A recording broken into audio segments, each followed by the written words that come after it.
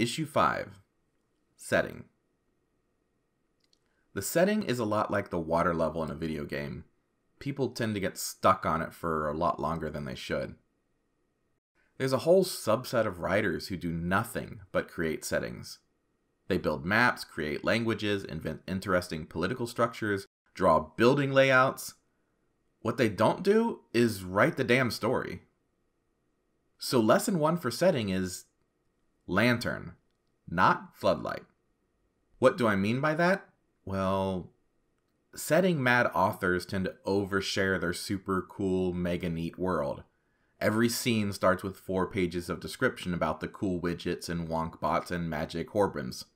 It's like going everywhere with a floodlight shining on everything all at once. And for the reader, it's usually tedious as heck. Their eyes will start skipping over sentences, then paragraphs, then entire pages in a wild hunt for something that doesn't begin with, "it was made of," or "it was taller than."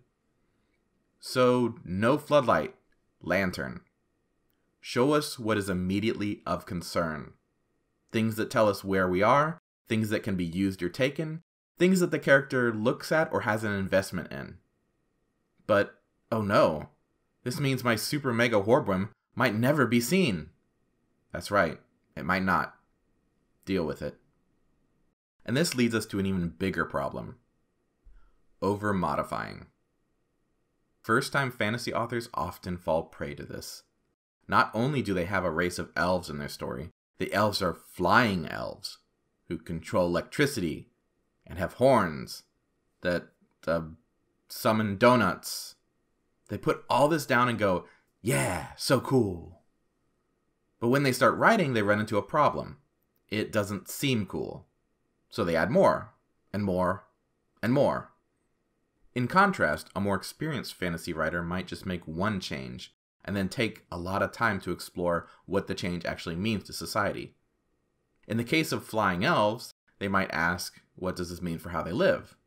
If that's the only change from a more real-world scenario, then they probably live higher up to avoid ground-based predators. They probably feel a kinship with birds and flying mammals like bats, and domesticate them. And there are probably complex laws governing how and where the elves can fly, in order to protect the elite and prevent collisions. Thusly, there are probably flying cops with air-to-air non-lethal weapons of some variety. Now it's starting to sound cool, isn't it? And I didn't even need to add the donut horns. So when you reach beyond a normal setting, spend some time exploring the ramifications of your changes. Just don't spend too much time on it. Lantern, not floodlight, remember. Thanks for listening, and good words to you all.